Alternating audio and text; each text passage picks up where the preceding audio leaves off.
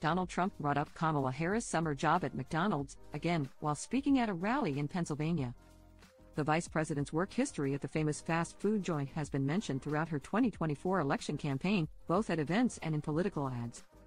However, Trump, 78, has insisted she made up the job ever since a false rumor swirled on social media that McDonald's corporate allegedly announced they had no record of her working there. Fact-checking sources later confirmed McDonald's never made a public statement on the issue. Although the accusation that she never worked at the restaurant is still unverified, Trump has continued to repeat it as fact at his campaign events. "You have lying, Kamala. She lies about everything, including where she worked, remember?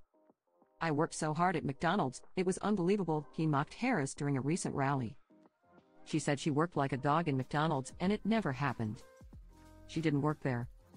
She's a no-good liar. As the clip of Trump's latest food-themed rant circulated on X, formerly known as Twitter, MAGA critics mocked the ex-president's bizarre fascination with the topic. One person mocked, "Donald is obsessed with Harris working at McDonald's because the concept of a student being able to get a job from anyone other than their own daddy is so foreign to him." A separate user referenced his well-documented love for the fast food place, joking, "I don't understand why he's so triggered by this. It's not like she said she ate McDonald's. That's still all for him."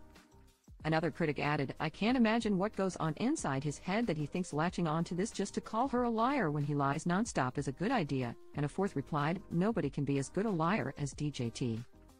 That is surely one thing he actually excels at." This comes after Trump said in a recent podcast interview that he was an honest man, causing the host to immediately burst into laughter. "So they can say what they want. I have a hard time doing it to them because I'm basically a truthful person," he said. "No, but frankly, Harris, given me so much ammunition, I don't really have to lie."